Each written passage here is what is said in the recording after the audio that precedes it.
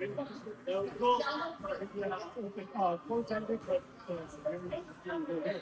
go down with the number three. So when we throw this number three, it's not so much only for me where it's like a chop shot like this. What we're doing is we're looking kind of like a fluid, kind of like a pylon type of we're doing here, right? Where we're throwing here, we don't know how we let it travel up, right? So what you're looking at to go is that with the trap, you were going trap to waist before, or going up that level here.